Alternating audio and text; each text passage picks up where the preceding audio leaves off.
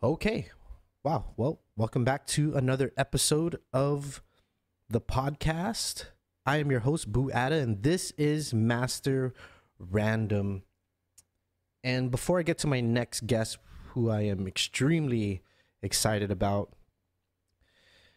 I just want to talk a little bit about time and the time that we spend doing things or nothing or binging on our favorite shows or spending all our time on our career or spending our time on just our family, right? Or just spending time on ourselves, right? There's no blanket statement for how time should be spent, but whatever you're doing with your time, it should be productive. Yeah, you can spend a little bit of time doing nothing, but don't spend all your time doing nothing. It should be beneficial to what you want to be down the line when you look up ahead. Yeah, we're not going to know exactly where we're going to be in the future, but we have this time now to focus on how we could get there, right?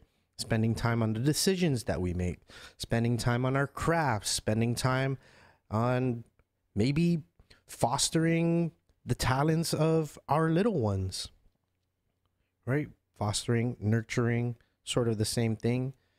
So, and I think I only think about this now because I have a little one, and I don't really think about myself that much anymore. It's mainly my other half and him.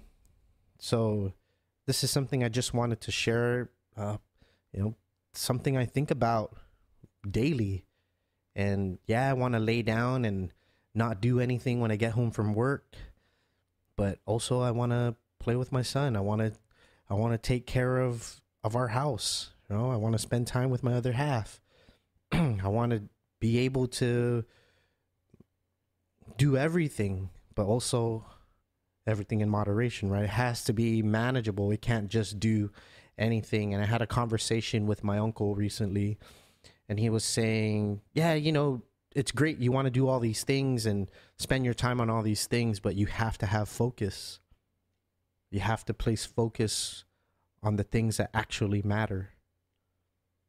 And you'll get further when you place focus on things that matter to you rather than placing your focus on everything, right? You don't have to place your focus on one thing, but don't place your focus on too many things, right? Because then you're spending your time doing all kinds of other stuff, and then you lose focus and things get blurred and things don't progress and things don't grow.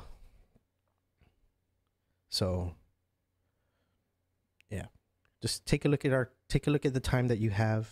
And if you're older, you're kind of seeing, well, man, don't have that much time left. But the irony, I guess, for the lack of a better word, is that there's a lot of time in the day. And how are we spending those hours, those minutes, and those seconds?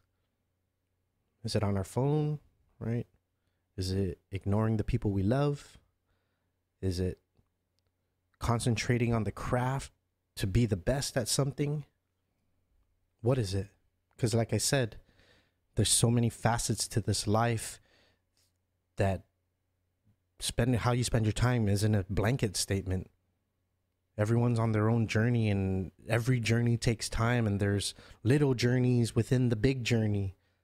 So before I start going off too far, I digress, and I would like to introduce my next guest. He was the 8th governor of Guam when he was elected in 2011 and served 2 terms until 2019. He was a senator from 1999 to 2011. He is former Governor Eddie Baza Calvo, and I've had the privilege to be able to talk to him many times throughout my life, growing up at his house and going and having conversations with him and the boys. And it's cool that I have this show now and we can share a conversation that we did back in 2019 when I talked to him on his very last day as governor. And then also 3 years later as a normal citizen. And if you go back to the episode in 2019, that was more in an official capacity. And the conversation that we had this year is, I wouldn't say a complete 180, but you know, you can tell the difference. And either way, he's such a great conversationalist. He's a smart man, and he knows his shit. So I'm excited to share this conversation with you. So without further ado, enjoy my conversation with former Governor Eddie Baza Calvo. Check it out.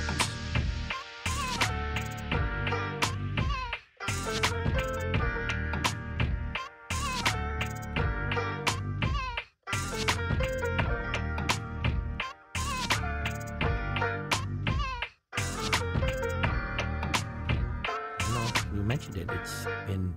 I didn't realize. 3 years. I was thinking 3 two. years. I was thinking 2.5, but yeah, going Right on, after I going left, on right? 3 years. Yep. Yeah. And I tell you, I remember the first time I bits and pieces of it, but today, it's 3 years later. My hair's grown a lot longer. It has grown some facial hair. Is there any inspiration as to the reason why you're growing it so long? Why not? When you're out of politics and you're 60 years old and you've got a full head of hair, why? Actually, it had to do with COVID when they shut everything down. And when they shut everything down, my normal, once a month going to get my hair done, and keep it cut and closely cropped. Most people remember it as. Yeah. That went away. Yeah. And then as my hair started growing, and even when they loosened up the restrictions, I was like, okay, I kind of like this. And it's just continuing to grow. I'm not too sure when I'm going to get it cut. I don't think you ever know. When I was growing out my hair, and my hair came down to the small of my back, at its longest, there was no set decision. I think just one day I was like, I think this is it. Yeah, and for this, I'm done. And for me, this is kind of reckoning back to 77 and 78. I remember my hair. In those days, I grew it pretty darn long, and it gets kind of bushy because I live in Guam. Yeah. So kind of looking, my hair kind of is going the same it was, 40 years ago. But it's just that it used to be dark brown. Now I'm platinum blonde. Salt and pepper platinum blonde. But I got to tell you, 3 years after leaving office and being interviewed by you, long hair, facial hair, and I got a good Johnny Walker Blue with me and a little cigar. Boy, times have gotten better for me. I'm enjoying myself. The tide's turning Are you your way. recording this, by the way? Yeah. Oh, great. Okay, so we're on. I got to tell you, the reason why, first of all, that I'm drinking some Johnny Walker Blue and sucking on a cigar here is because, number one, I can't smoke it because we're inside. I don't want to, turn on the smoke alarms. My original intention was to do it in your backyard. Oh. Your ultimate comfort zone. Yeah. I just started getting back into recording, so I had an episode last week recorded, and I just told my dad, I was like, I'm just gonna leave my gear. Oh, that so it's just easy. We right? could have done that. And you know what's good about this one? Well, it's not gonna be our last conversation. I'll do it maybe the next time around. Yeah. But, I figure I got this good old cigar with me. You had a bottle of Johnny Walker Blue. Yeah. Not only does it make you feel better, but I'm pretty sure, this alcohol and this tobacco, I'm sure it'll kill the COVID virus. So, I'm a true believer. I'm a true believer that with the antiseptic qualities of the Johnny Walker Blue and the toxicity of tobacco, I don't think COVID has a chance. Not a chance at all. So, now that you're looking at government from the outside, or just Guam as a citizen, right? Yeah. And just being a part of the whole COVID pandemic, right? Wow. Not as a leader, but now as part of the mass, right? What's your outlook on it? Well, yeah, again, 3 years out of office, out of being a decision maker, now being, citizen Eddie Calvo, and being a citizen, Eddie Calvo, for 3 years, or actually, going almost 4 years, but also being a citizen in a time, maybe for 2.5 years, we've been, a lockdown and an executive order by a governor on an emergency. Right. And being impacted both as a father and as a husband, as a business owner, as someone who lives in Guam, and I'm seeing the impacts of COVID, and some of the decisions made by our leaders on how to move forward to deal with this. I guess from perspective I have, and I'm going to try to put it in I like analogies. So kind of similar to I don't know. I'm 60. Anyone who's about 60 years old has probably been in a hospital. So I've been in a hospital. And I've been checked in a hospital. I don't know if you're not as old as me, so I don't know if you've ever been in a hospital. Yeah, during the pandemic, I separated my shoulder and had to go to the hospital. Well, and I put that in perspective, huh? What happens when you're in a hospital? Who decides everything for you in a hospital? It should be you, right? No, your doctor. Once you get in what you're gonna? Is this like an emergency, or is this somehow you've been checked into the hospital? Okay. And yeah, you're right. You're usually always in control of everything, but ultimately, once you're in that hospital, whether it's an emergency or you're checked in because of some sort of procedure, and it's either pre or post that procedure, but usually, in fact, I've dealt with administrators of hospitals. When you see even the administrator of the hospital and they're talking to a patient, usually when the doctor walks in and the doctor has an opinion or advises you on what needs to be done, you're not going to hear an opinion even from the administrator, who technically is a top person in the hospital. You as a patient are going to listen to your doctor, and even the administrator and all those nurses and staff are going to listen to the doctor on what you are to do. And Eddie Calvo, you're going to sit here in this bed for the next week. We're going to give you this, and we're going to give you that. Right. And obviously you're going to be wearing this bed gown, and and this is what's going to happen. And 99% of the time the patient just listens. Now, the reason I bring that up, it's kind of like that on steroids, and what's happened to our community and the United States and the world. With COVID coming and how it came, and it was again a new type of this new pandemic. There's so many decision makers in either business and government, in society, but what had happened was, it's like the doctors and the medical profession became the preeminent advisor to decision makers. So whether it's a mayor, a governor, or a president, they had a either group of advisors or a key advisor that was in the health care. Usually it's and I'm not just talking Guam, it's a doctor. Right. It's a group of doctors. It's the public health authority. It's the hospital authority. An advisory group. And in the beginning phases of this pandemic, nearly 3 years ago, decisions that were made by mayors, by governors, by presidents, or prime ministers were all predicated on what advice was given by this group or individuals that have supposedly knowledge of the science and of medicine. And at different levels, and too, different right? level, yeah. And obviously, kind of like what happens in a hospital where, hey, you listen to the doc. It's interesting because what has happened, and a lot of the edicts and the mandates and decisions being made, and a lot of them crossing into, civil liberties, even for the most democratic of locations around the world, including Guam, which, is patterned after the American, federal and local system of elected leadership, representative government with an elected chief executive. But man, all of a sudden these edicts start coming in on, remember in the beginning, roadblocks? Right. not being able to leave your house, It was almost Oh, yeah. borderline police state. It was police state, and not even going outside. Right. And to that degree. Now, what has happened is obviously different communities have adjusted based on 2 or 3 years. Some of them are still very draconian, which means is they're very, hard-nosed mandates, right. For vaccines in order to work at a certain place, vaccinations in order to be in a certain area. Like a restaurant or a gym or whatever. We need to do this to do this. Yeah. You need to get this to go here. Social distancing, right. Sanitation requirements, wearing a mask. And at the time, originally it was outside and inside. Right.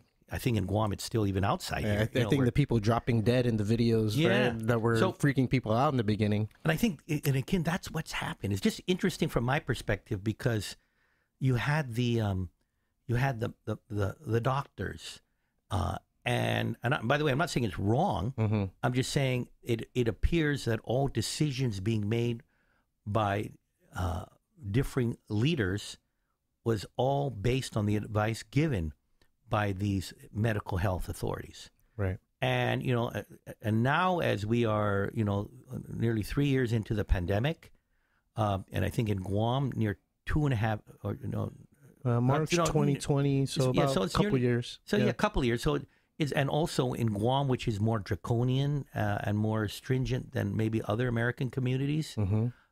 You're still having this emergency that has been called by the chief executive, and still a lot of mandates. And now, again, it's all based on what community is. There are certain things that the President of the United States tried to do in a national level, but remember there's been some Supreme Court rulings on that too. Right. So given certain requiring contractors, federal contractors, so that was knocked out. Right. Or at least when it comes to private businesses that's not conducting business with the federal government. Right. But when it comes to, let's say, employees of the federal government, when it comes to those contracted to do business with the federal government, there's still those requirements mm-hmm. based on the contact with the federal government or its employees. But obviously, now you can't tell a business, what to do, which is what President Biden, said. You got to have everybody vaccinated. So, again, things are adjusting. They're adjusting based on the decisions being made by leaders of different communities or by court cases. Right. So it's an interesting thing. But anyway, it just seems very. It gets very confusing, right? We have all these restrictions and requirements and stuff like that, and then we're watching, football on TV where they're packing stadiums 60,000 strong, right? 90,000 strong. You got. There's different areas, and you go. Like I said, I had some family members. Remember, my daughter got married last mm-hmm. year. Mm-hmm. And so, her and a bunch of our relatives and friends, for whatever reason, went to Miami. Right. And when they were in Miami, obviously, Florida is one of those places that has never been shut down since day one. Right. So it was almost shock at how open Florida was mm-hmm. in terms of no restrictions or very little restrictions on a person and what they do, where they go, and how they are to be masked or not. But coming from a place like Guam, it was almost culture shock. Yeah. So even now, I think in Guam, when you watch a football game you remember where about a year or so ago, you watch a basketball game or some activity, and you don't see any fans on there's no fans, just people, players playing, even including soccer fields. People on Zoom, right, watching it. But now you watch the Super Bowl, you watch the playoffs. Mm-hmm. You're watching basketball games now that are within, closed facilities. And in some places, they're all packed. Now, in some places, it's still masked when you go inside let's say a closed gym. But when you go to a football game outside, everybody's yelling and screaming and no one's wearing masks. And even when you're in these closed facilities, they say when you're eating, it's okay to take your mask off. So people seem to be eating continuously for the 2 or 3 hours of the game. and everybody's drinking and eating, and they're all, there is no social. No, I'm now eating. the law I'm official. Eating. I'm eating. So you're saying, hey, what the heck? And it's interesting, and I laugh at it. Well, I don't laugh at it. I'm almost like, It is wow. almost comical. It's almost comical. Because, heck, I've seen the most, and the Super Bowl. I saw some of the most, whether it's elected leaders, especially in LA and California, who have shut down their cities or their state and forced everybody to wear masks in any venue, and including kids that have to wear it, 6 hours out of the day, whether it's in pre-K all the way to a college level, and yet. And celebrities that are also, poo-pooing anyone and looking down at anyone who's unvaccinated or who takes their mask off. Yet, when I saw the Super Bowl, I'm seeing all these liberal, woke celebrities and athletes, and I'm seeing governors and mayors and all these city council men and women that are, again, they are... of course, what are they saying? Oh, I held my breath when I was with this person. Yeah, really. It's comical. And it was inside, but the windows were open. And I'm not, I'm a different type of guy. I wouldn't have, obviously as a Republican, I wouldn't have forced mandates on, that was one of the most difficult things for I'm more in the libertarian, part of things. So, making a command decision to tell people to restrict their civil liberties, it's heavy, weighs heavy on me.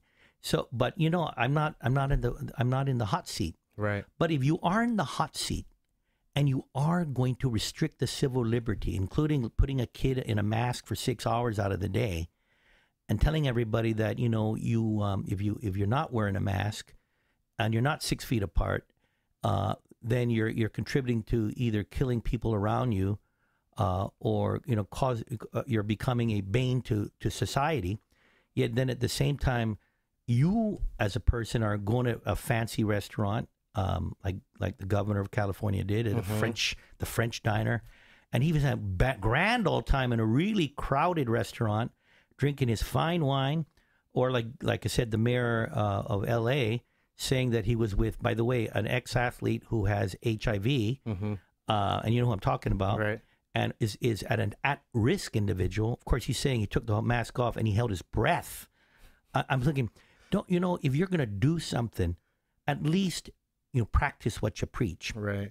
So for or all like these, the Speaker of the House, Nancy Pelosi, going to get a haircut, right? And taking off her mask. Remember at the beginning, and that was in the beginning phases when there was still so much question marks. Right. So I've seen a lot of hypocrisy in a bunch of folks that are imposing these edicts on civil liberties, yet they're not practicing, in fact, what they're not only preaching, but they're ordering the people of a community to be imposed on. And so, I've seen a lot of that. Yeah, it's very understandable. Maybe in the beginning of the pandemic, right? There was, like you said, so many questions. We had nothing to really base any thoughts or opinions on. And we just had to go with what was being told to us, right? We didn't know nothing about the virus. And then months go by, and then you start seeing people getting raffles. I've been trying to keep up with it because I know it seems that science changes with every new variant. But, you do have, the issue on, so I understand, hey, social distancing, keeping clean. Ever since it started, I used to kind of guy that, I guess I got a big nose, but man, I used to scratch my nose all the time. Ever since COVID, I never touch my nose, huh? So I always got this, and I always have hand sanitizers, so I'm always keeping it clean. I haven't been sick. I did get COVID, but man, compared to the flu or the colds that I used to get before COVID was more, and also being governor, you meet a lot of people, but I also think I used to rub my nose a lot. Now I don't, and I use a hand sanitizer, so it works. But these again, the mandates on the mask, on the social distancing, on the vaccines.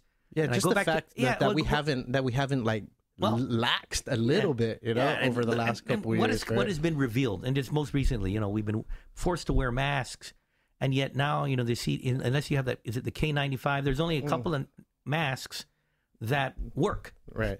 But everything else, it don't work. Yeah. So whether Your gaiters, everybody's take it got away. these fancy material. A cloth mask. Cloth masks, Right. absolutely worthless. Mm-hmm. The paper mask, again, they're not as worthless, but still pretty worthless. You're going to get it. It doesn't take much. So again, this is now the science is, they're telling us this. So I go back to that thing has evolved. I remember originally I would hear Dr. Pobletsky and Dr. David here in Guam repeating the same words Right. that were being said by CDC and Dr. Fauci. The echo chamber. You get that vaccine, you will never get COVID. Right. You will never be able to transmit it. That's why all you unvaccinated people, you're going to be pariahs. You're lower than the low. You are kind of like in the biblical times. You're the leper. Right. You're going to be put here in the corner. And those of you who do, you okay. qualify to win some cool shit. Yeah. And guess what? And now, of course, it's the new variants that no, you get the vaccine, you still can catch COVID. Right. Mm-hmm. You can still transmit COVID. You won't go to the hospital and die, but you can get it. And by the way, now you're saying, okay, maybe you need a fourth booster. If you're look at the recent things, fourth booster. Yeah. I think that came out in Israel, right? And and even that, if you get the fourth booster, it may last only 4 months. I don't know about you folks, but now, pretty soon it'll be every other month. So you just wonder where this is all going. And then of course, I the most recent, of course, already the folks like Dr. Fauci and all these other ones are poo-pooing this new study done by 3 professors from one of them from Johns Hopkins. Mm-hmm. On the mortality rates of communities, and what did this lockdown do? Depending on what community, they had the lockdowns, not the pharmaceutical side, such as taking a vaccine, but the masks mandates, the forcing people to stay in certain locations, like you have to stay at home. Remember the stay-at-home orders, not allowing people that are unvaccinated to go into certain facilities. Well, when the study was done, the difference in mortality rates from the most liberal states, when I say liberal, I mean more libertarian, mm-hmm. where you were allowed, very open, like a Florida. And you compare it to places like Guam or New York that were really California, right. That were shut down. You know what the difference in the mortality rate was? 0.2%. In terms of more deaths, 0.2%. So, obviously, no difference. Pissing off a lot of the, the folks that have been, moving on all these forced mandates, because it's showing that, and this is just on numbers used by, and taken by, through the CDC and through the federal government, that, doesn't appear to have been any success or any more success in controlling at least the death rates for these communities that did these draconian measures. Yeah, it's interesting. And there's even places in the world where they're 90 to 100% vaccinated, mm-hmm. and they're still getting cases. They're still getting surges. Yeah. Hey, right? And for me, I took the vaccine. Mm-hmm. Some in my family. So did I. Yeah. Some of them have gotten vaccinated. Some have not. And with that, for certain people that are, that's why you focus at the at-risk. And obviously, the at-risk people are folks that have diabetes, hypertension, heart disease. They're vulnerable. For sure. Older people. So, you gotta, really encourage, for me, it's focus on the high-risk people and ensure that they're, let's say they get a pulsometer, that they got testing equipment. By the way, even now, we're finding out some of this testing stuff with the new variants are inaccurate. Right. But be that as may, the test that they've been using since the beginning of the pandemic lost its EUA because the new test, they say, can differentiate between the flu and COVID, right? So, I mean, you're kind of asking yourself, like, okay, well, did the old test Was the old test not able to differentiate between the flu and the COVID? Is that what we've been dealing with this whole time, right? Yeah, and the basis of all this, I'm not, I think we should look at it all holistically, both on education, on having the vaccines available for those that feel that they need to take a vaccine, testing equipment, and whether it's if you're feeling, the oximeter, pulsometers, to make sure your oxygen levels, is adequate. Testing to see if you're positive or negative, all the therapies, the treatments, right? Whether it was I've heard monoclonal antibodies were, now they're not, but there's also the different types of treatments that are now becoming available.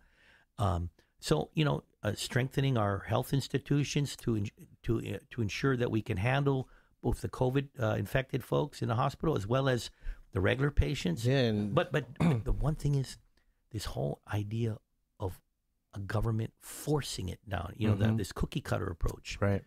They're saying there's, I remember one time saying, there's nothing dangerous about a vaccine. How can you say that?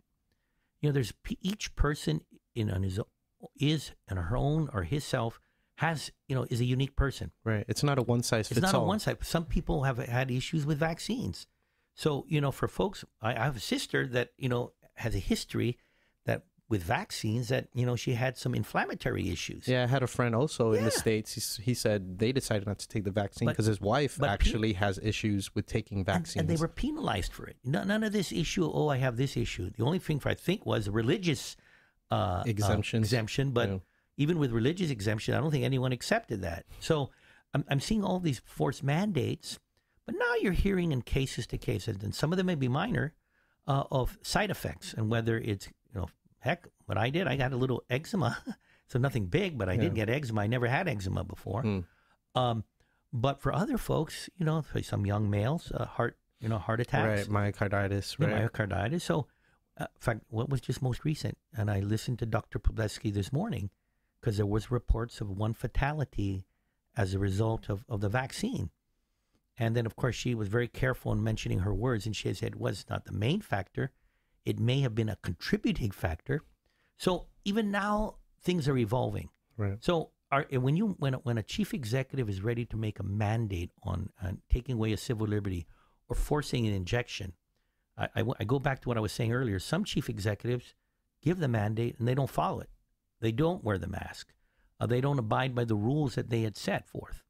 But also, as they give that mandate for, let's say, all workers in government to get a shot, are they prepared for potentially that one person or two persons or more that has that has a negative impact on their in their health? And so I'm wondering, if even if it's just one, who's going to be held responsible for the vaccine, right, especially if it was a mandate? So that's why I get I'm very wary of a central government dictating things. Unfortunately, there's a bunch of young, your age, a bunch of young woke people. When I grew up in the 70s. As young people, we don't like government telling us what to do. And the more government forces things down our throat, the more we were wary of things. But I'm seeing a bunch of woke people, young people especially. The definition of woke has changed, apparently? Well, it's if you don't follow what, and for whatever reason, now they seem to be in line with the CDC and with elected leaders like President Biden or our governor. And if you're going against it, they look down at you. And you're not following the policy that has been set by the established powers. So what used to be considered, well, anytime the government forces you or tells you to do something, you're more wary of it. It appears the woke people are more, you better follow this, and if you're not, damn you. We're canceling you. We're canceling you out. Is it crazy? I just crazy. And you may explain. I'm 60. You're a young guy. Yeah, I don't understand. I still don't understand canceling myself, right? And it's going back to the beginning of the pandemic, right? It's just trying to really understand what we were going through and how things change, and we're expecting things to change, as you said. When you get the vaccine, things are going to change. We're going to make sure everything is going to go back to normal, but it really didn't. It's almost as if things got progressively worse in 2021, right? And I see a bottom line different thing, and how different folks in positions of authority have dealt with this crisis. And I'm talking about both sides, and you don't want to go on both sides of the spectrum. These liberal progressives, Democrats, that believe in authoritarian, hey, this is how it's going to be done. And it's way to what used to be the right now is the left, because now it's, socialistic form of government knows best, you follow it. Towards the other side, which is, and more on the Republican side, which is a libertarian, which is, hey, I don't want to follow anything in the government. Now you got to watch out for that too, because then you become anarchy. If you have no centralized order, right, you got anarchy. So, you got to look at both sides of the spectrum. But in a nutshell, I do see when you start kind of going closer towards the middle, and as you're going, as you're in the right side or in the left side, there's a philosophy in governance. And some of these elected political leaders, they may not be far right or far left, but they have their leanings to a certain degree. On one side is, hey, I love, they both, people in power, positions of power better be, and especially if they're elected in democracies, because they want to know, they want to do what's in the best interest, for the best interest of the people, right? Mm-hmm. They want a better community. Some folks, they say, hey, I don't want our people to die. I want to, we got to do this. So, but you know what? I got most of the information, kind of acting like the doctor, or like the daddy and the mommy. Right. But with that, there's an understanding that, well, most people are a bunch of kids and don't have the knowledge nor the intelligence to make decisions of their own. So big mama or big daddy is going to protect you sometimes from yourself. So that's where these mandates come in. On the other end, there's a bunch of people, which I'm more prescribed to, is, hey, you know what? I'm a governor. I'm a president. I'm a mayor. I got a bunch of smart people around me. I hope I got. But and ultimately, I believe, I am a part of a democracy, and I do believe that, deep down, if you give people enough information, and you give them the resources, a person is best suited to making a decision on their own. Right. And whether it's how they are to what goes into them, or how are they to work with their with the decisions they did in either being in a family, and how decisions are made with that family, or their business, or their property. And deep down, it's, hey, you guys are best. You, the people, are best suited and smart enough to know what's best for you. And, hopefully we can give you the resources, we can give you the information, so that when you make your decision, it's there. I want to get a vaccine, or I want a test kit, or a pulsometer, or whatever. The irony. And I think that's the difference here. Yeah, and that's what I'm concerned. The irony is, if it was the Roman Empire, or the Chinese Empire, or if it was the Soviet Union, an authoritarian state, then no, it's the emperor. It's the czar. right? It's the great leader, like Kim Jong-un, or grand leader, that, hey, I'm Big Papa. You guys, you need me. You're stupid. Let me help you. I don't want you to die. I hate to be I'm the rude be about all it, know all, right? but I don't prescribe to that in a democracy. And what it means, then, shouldn't the people be the bosses?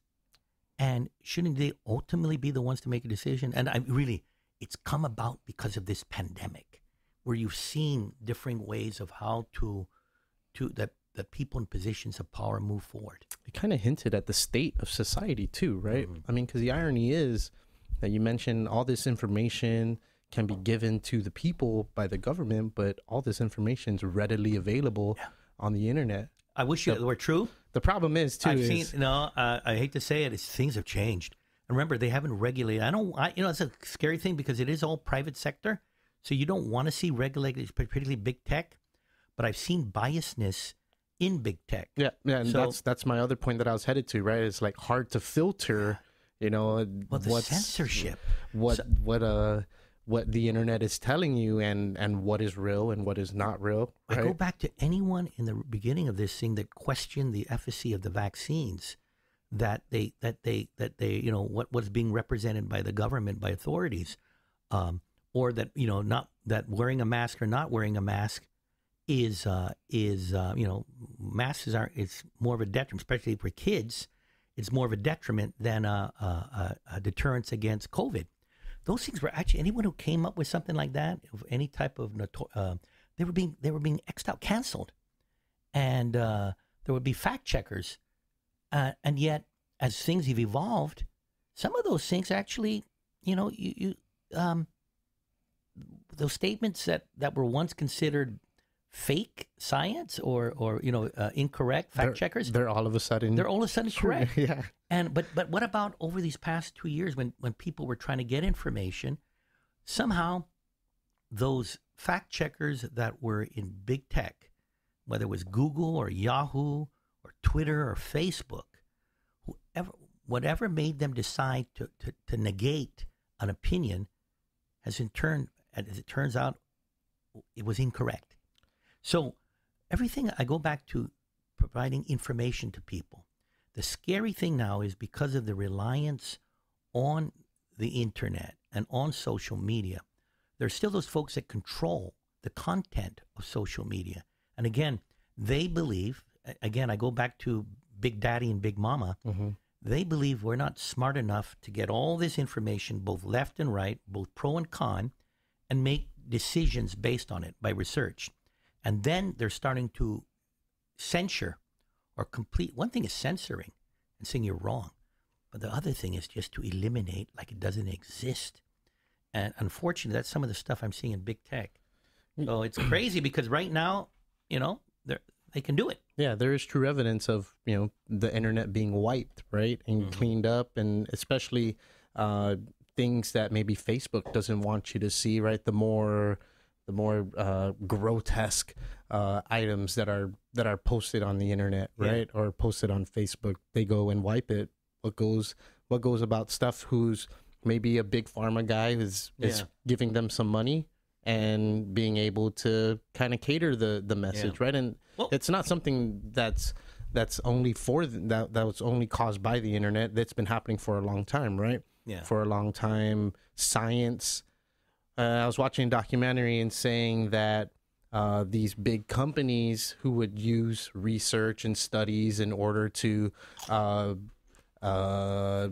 combat other opposing views, they would pay for thousands and thousands and thousands of, or maybe thousands and thousands is too much, but hundreds of studies to happen to sort of saturate the real studies, so that you kind of get lost in what is really in what is the actual truth and what is paid for by these big companies that want you to believe that maybe sugar isn't bad or trans fat, right? Yeah, money.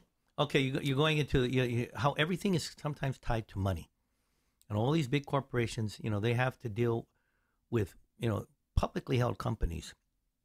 Of course, these publicly held companies, and the top of them have these geniuses that are multi-billionaires that, you know, either that was the brainchild that this company was set up, or they are in control of this new company. But bottom line is, they gotta keep their shares up. That means they have a certain profit, but you know, you have to look at the bottom line every year. In fact, you know, that's tough in this modern day. You have to look at their earnings on a quarterly basis. So they got to make sure that, you know, their company is profitable, right? Including the purveyors of information, or those that manufacture new types of medicines. And so there's this constant pressure. Everyone wants to do the right thing, but you also got to look at the money and where it flows and where the money is accumulated, and understand that there's motives that are not also always altruistic in a capitalist society.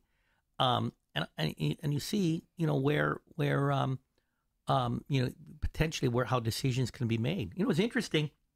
A lot of these doctors, including Dr. Fauci, I don't know if this podcast be censored as well? You know, one of the top podcasters in the world. Okay.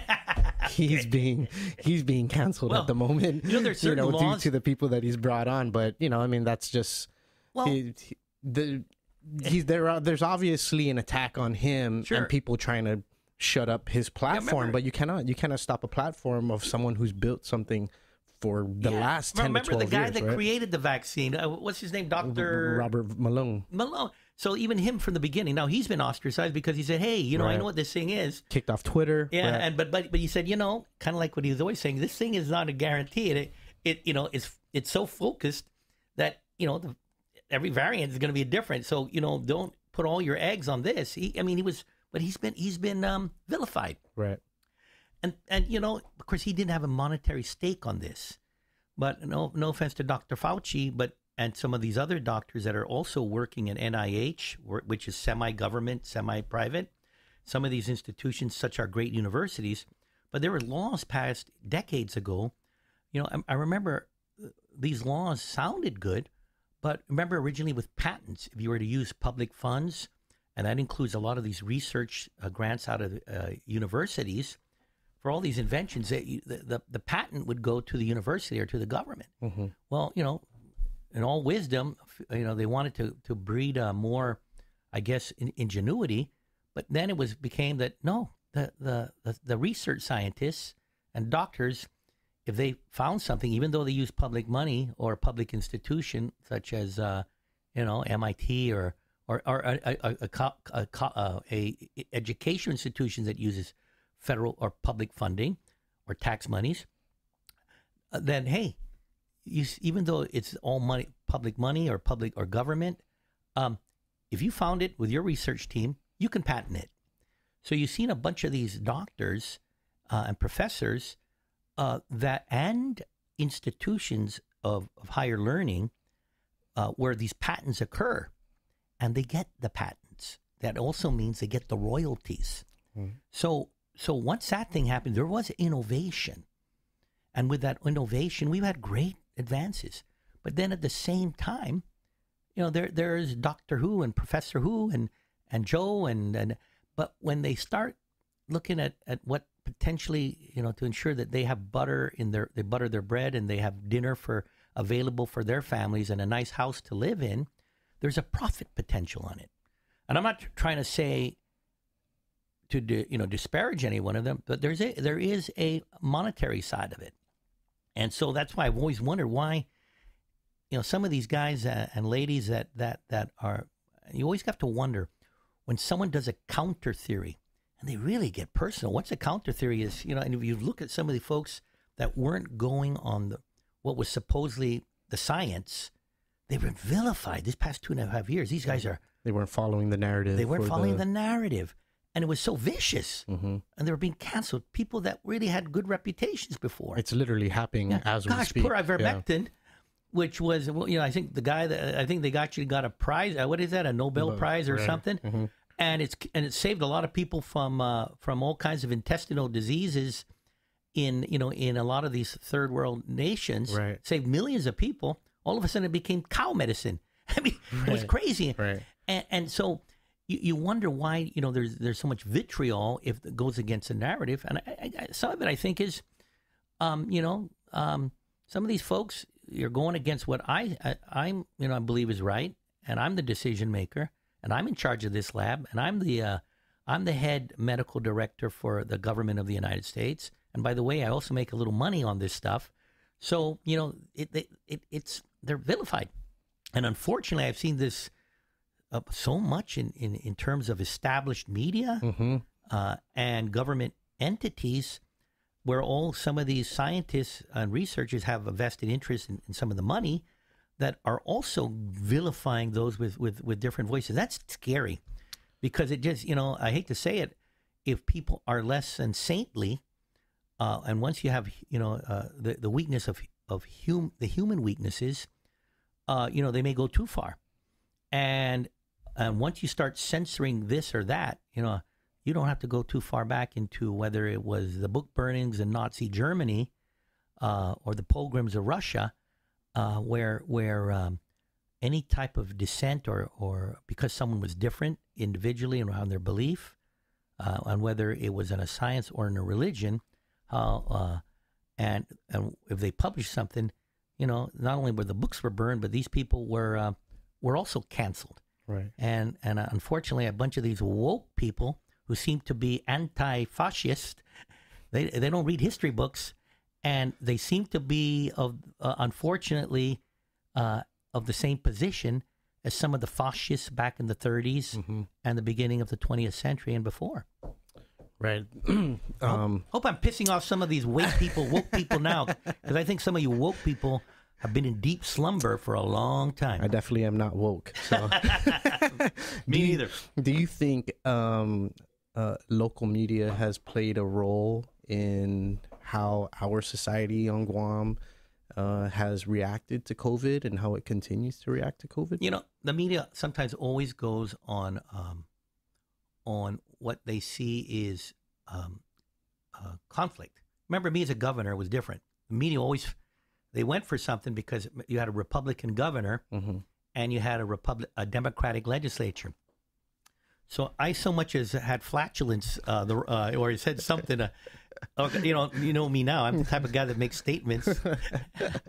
but there would be a lot of exclamation points being put up by the legislature on things I said or decisions I made. You were clickbait, right? Yeah, For man. sure. It was so there was so much drama and tension between the executive and legislative branch that the media fell on it, and they saw this. And I make a statement or I do something, and there's someone from the opposition party in the legislature who happened to be the majority saying something completely different, and so you had the media say and they I don't want to say played on it, but it was good. Right. There was these differences, so they brought it out, and when the media brought it out, it was exploited it in a sense. But they brought it out, but then it was for public opinion, and based on as things were revealed, where they would go. If you noticed, there's exceptions by some of the minority in Guam, and whether it's in the minority party or in a minority of the Democratic majority, or some folks that are in positions of minority staff, even like doctors in the community that didn't go along with the narrative, but they're so quiet that the media hasn't seen it. Unfortunately, the majority of the legislature has basically been in lockstep with decisions made by a Democratic governor. And because of that, you don't see this tension. And I don't want to call it laziness, or maybe they just believe the narrative, but it's made it a little bit more difficult for those, really, when you have a news cycle and you're busy as a reporter or as a talk show host, you may not have the time to do all this research. So because there is no opposition to decisions being made, everything seems to be kind of going with the flow. Yeah. And they're going with the flow. So I just don't see the type of what has been going on, and whether it's on talk show hosts, like a media influence. The media has not been questioning enough. And on things, like I said, so much of that has changed. It's not that it's not happening. It's not enough to potentially create a public opinion, right? Heck, if you're listening to these doctors, we need, we're going to go 4th booster, then 5 booster. And you got to go, poor CNMI.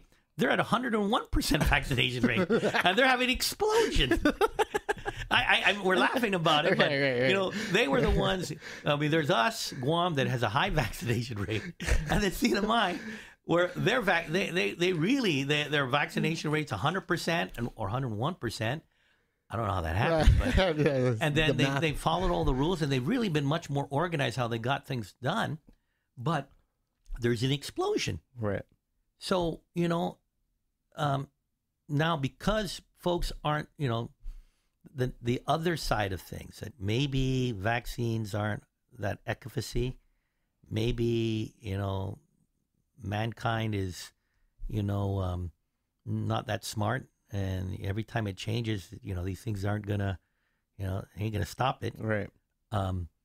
Maybe we've had very little confidence in natural immunity, and thinking God and the human body are not smart enough, if you're able-bodied, and to take it and then get stronger by natural immunity process. So there's been this narrative, and with that narrative, we are where we're at. And, there are some folks that are probably, like it was happening in the United States, I'd be like, hey, okay, enough is enough. We can't have the doctor running our lives forever. Right. And, okay, governor or mayor or president, maybe we better listen to some of the folks in psychology that may say, hey, this may be causing some, innate issues regarding our mental health, particularly with kids. Maybe better listen to some of these folks that deal with the economy and societal ills, and maybe this lockdown, this shutdown, is bad for their businesses, bad for the socioeconomic status of families. Maybe we better take a look at some of these other folks that are, hey, we focus so much on this shutdown, and for a while we weren't even allowing for elective stuff. And, the elective stuff, cancer treatment is considered elective. Mm-hmm. Anything other than you're getting a heart operation while you're getting a heart attack is but that's an emergency. But anything else is not an emergency. And so people not deferring some of their heart, operations. Maybe sometimes when you look at the whole thing, it comes to a point where maybe the doctor shouldn't be running the whole community. And his advice, maybe we got to take other aspects, and when decisions are made by decision makers, it's a more balanced approach by a larger segment of the society. And also, knowing full well, I go back to the main thrust of it. Hey, we are a democracy, and maybe we should let some of these decisions be made by our constituency, the people that voted for us. Right. Yeah, it gets... Does that seem so complicated? No, it doesn't. And it gets confusing when you have doctors who stood by their word, right? And started implementing these things such as, the CAR score, and then they step down and someone else takes over, and someone else says it doesn't matter. That thing doesn't matter that they were doing. So we're going to go off of this. And then we're going to say, you know what, we should bring it back for a little bit and see what happens. And then we're going to say, you know what, this thing doesn't really matter. And by the way, I'm not trying to be too rough on the Pobletsky's and Dr. Davids of this world and the Dr. Fauci's. But they have a focus. They're in healthcare. They're epidemiologists. So if it were up to a doctor, they want to see zero infection, zero fatality. And so, they don't look at the perspective of the social economic issues, of issues, again, maybe not, and also the psychological issues. Those are things that maybe you more see from experts from mental health and behavioral wellness, or from the Chamber of Commerce, or from from some of the churches, and peoples that want to gather for worship. So it's a different. That's not their job, and that's no role. So I'm not trying to go too hard on him. It's just that maybe there comes a point where you take this advice. And in a complicated society with hundreds of thousands or millions of people, there's other perspective, and you got to look at that. I mean, if heck, by these rules, when I was governor, we do know. I remember that was when we were getting millions of tourists. Mm-hmm. So we always got, I always wondered why in December through February, with the best weather in Guam, we're not having rain. We're having dry, less humidity. The temperatures in the mid 70s. Mm-hmm. Why do we have so much flu? Well, it was because bunch of Korean and Japanese tourists were coming to Guam, and they had terrible weather, and they were bringing the flu here. So we would have, I remember the PDN would put, this is the 50th day where Guam Memorial Hospital emergency room is packed. Run out of beds. All rooms. Right. People are in the hallways, and all of them got the flu, and a lot of them got pneumonia, and people are dying. And there was a lot of people dying of pneumonia when I was governor, and it started with flu. Most of them, a lot of them were, and even with the DOAs, these were people for low income, in the low income strata. They were from a very living in environments such as Baza Calvo, where they had substandard housing. Mm-hmm. So they didn't have access to a doctor on a regular basis. They were living in areas where water and power were very iffy. Mm-hmm. Some of the conditions led to and also some of the unhealthy lifestyles of some of our people. Right. We have hypertension, we have the diabetes, and we got alcoholism, all that, et cetera, et cetera. Huh? Right. But if those times, then if we were to base it on how we're doing it now, then we should every flu season back then, because we didn't have enough hospital beds. Well, then we should shut down the whole island and don't allow tourists coming in, and people stay in their homes, and that's what the pandemic thing, and I'm saying I thought would have been. It was happening every year in Guam, but and I'm probably sure that if you talk to the epidemiologists, they probably would have said the same thing. Hey, let's shut everything down. Now, obviously, maybe we shouldn't have brought the hundreds of thousands of Koreans and Japanese with the flu into Guam, but there would have been an impact, and maybe our flu season wouldn't have been as bad. And a lot of people wouldn't have been getting pneumonia, going to the emergency room, and a lot of people wouldn't be dying of pneumonia because of this flu. But, we would have 10 to 12,000 unemployed workers at Tumon Bay because we shut the tours down.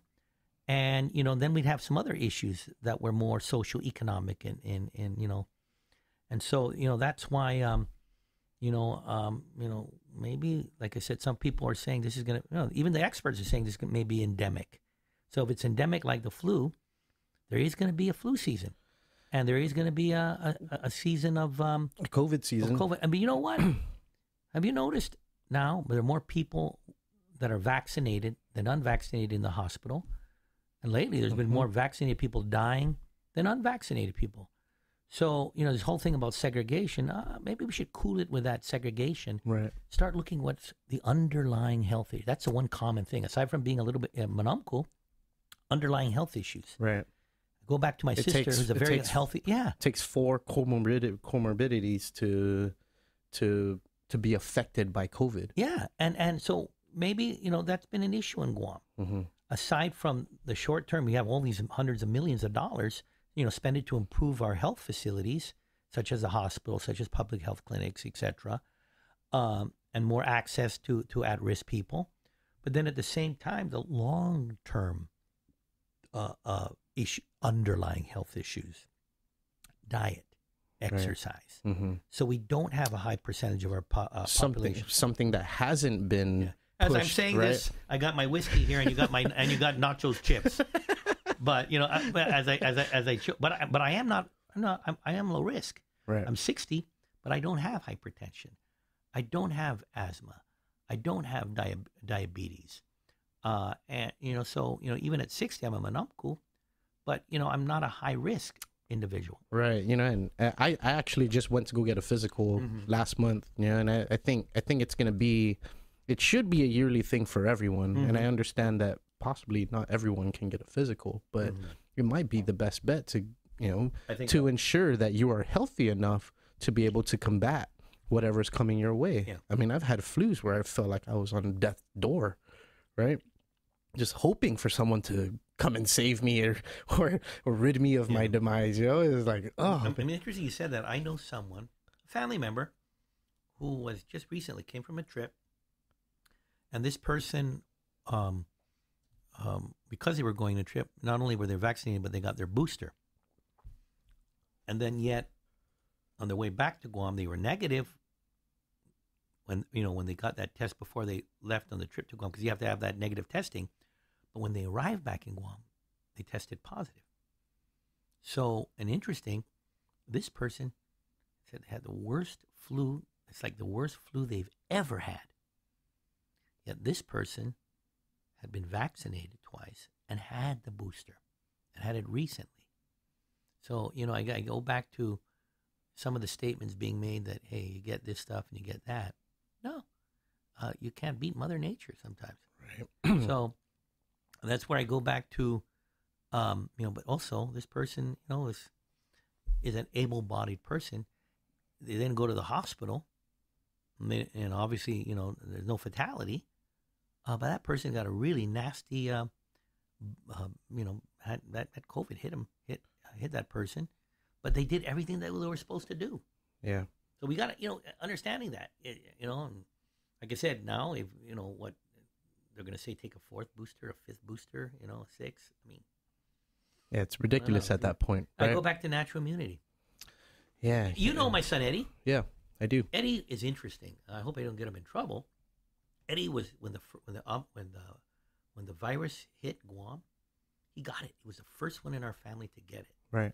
He got it. I was with him. Remember? Yeah, he hit him hard. Yeah. He's able-bodied, but he got over it. Yeah. But since he got it, there's been several. Just last year, all the rest of the family got it. The only one that didn't get it was my son. Right. And it was interesting because I was vaccinated, and this was in 2021. So I got my second vaccination in April of 21. And then, of course, we had a family wedding in August. And that's when I got COVID. Right. Eddie Boy was in that same wedding. He had gotten COVID the year before. Right. Exactly a year before. Like in right. In I don't know, was it what month was that? It was August. In right, August, because I was with him. I was actually with him in that during that time, and it makes no sense because I didn't catch COVID, and I feel like I haven't caught COVID since, and in January of 2020, that was the sickest I've ever been in my whole life, and it maybe it makes sense that I had some antibodies, and maybe I did have COVID before. The antibodies. Right. And that's why my son, who took a year without getting the vaccine, didn't take the vaccine, but the natural antibodies of getting the original COVID were stronger than my antibodies I got from taking the vaccine when it had only been 4 months. May, June, July, 4 months. Which it should still be okay, right? And I go back to the natural. So I think my son got another COVID. Now he finally got COVID recently. I think maybe, or did he? I don't. Did he? I don't. Maybe not. No. He still hasn't gotten it yet. Yeah. No, I don't think so. But it goes back to some of the studies that have been shown, and these are all the numbers given. Obviously, in this study they're saying who are the ones most likely to get COVID now. What do you think? It's the elderly. But in terms of being vaccinated and have gotten COVID before or not gotten it, I believe the vaccinated are most likely to get COVID rather than those who have already gotten COVID. Let me get and I'll go from one side to the other. The ones most likely to get COVID are those that are unvaccinated but who have not gotten COVID before. Okay, because they're virgin territory, right? Right. The ones least likely to get COVID now are those that were unvaccinated but who had gotten COVID. Even more, they are more hardy than someone who has been vaccinated like me who has gotten COVID. And it just, I don't, this thing, I didn't need to get this study. I knew it just from our family because already I'm a guy that was vaccinated and I got COVID. I got a son who was unvaccinated and got COVID and he's resisted. So I go back to the issue on natural immunity. If you are, that's why, by the way, I'm concerned about all this now trying to force kids to get vaccinated. Yeah, I think Pfizer they just delayed their 6 months to 5 years vaccination approval, and that's something I'm very against, though. Kids, by their very nature, because at their age, except for if they have underlying health issues, most kids, when you see them, the rapid growth, they're young, they're strong. That's why, being a kid of one of 8 brothers and sisters, and me having six kids are a petri dish. Whenever they go to, that's when school starts, they're always catching something, but they always get over it. They have natural immunity to just get strong. So with kids, if they're, this, natural immunity, if there's one part of the human condition where you're most strongest and able to get afflicted with something and get over it, is those that are young. Those folks that are, like the 5 to 12, the young ones. Right. So, it's kind of like almost chicken pox. Sometimes a lot of people wish to get their kids a chicken pox because they get it, and that's it. So I'm seeing this push now for getting all kids vaccinated. And I'm like, whoa. Can we kind of slow down now? We're even saying the Omicron is one that it seems to be more mild. It's very transmissible. Like I said, even if you get a vaccine, you're going to get it and you're going to transmit it. If you are in a certain demographic where you are the one that's most likely to fight it off like a kid. And I go back to these statistics that show, hey, if you have been gotten it and you're unvaccinated, you're the most hardy. Doesn't normal logic say, maybe you should just get it? If you get it, you don't want to force it on somebody, but don't rush to get a vaccine. Yet all these folks in the narrative now is you should get the vaccine now that the doctors have said it and CDC has said it. You should have your kids vaccinated. Yeah, and it goes back. I don't know about that. It goes back to the problem that we were discussing earlier, is that one size fits all problem, right? Something that they've been pushing since the beginning of the pandemic, right? Yeah. And by the way, I'm going to caveat that. I'm not going to hold it against parents believe that their kids should get vaccinated. Fine. Right. I think every parent has that right. Give them all the information. You never know. Obesity, kids, childhood diabetes, there's risks. Right. But once a government entity or someone in charge of a school starts saying, no, your kids have to all be vaccinated, that's where I think we're drawing, that's where I go back to let people make decisions on themselves and their families. Don't force it on them.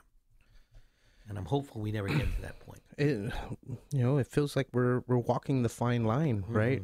Of that. And, gladly, we're starting to see European countries starting to open their eyes and say, hey, you know what? This ain't as bad as we thought it's going to be. Yeah. So, all restrictions and all requirements, they're all going to go away. And you're saying European country, one by one by one and by have you noticed one. In Guam, other than maybe podcasts like this, the narrative have been pretty steady here in Guam.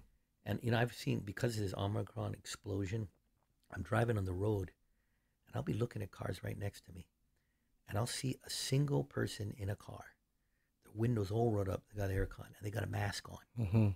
And I feel for these people because, if you really start looking at all the modern science and stuff, these folks, they're probably, when it comes to hypertension, when it comes to stress, if you are in your car all by yourself and you got your mask on, you are, there is the narrative of man.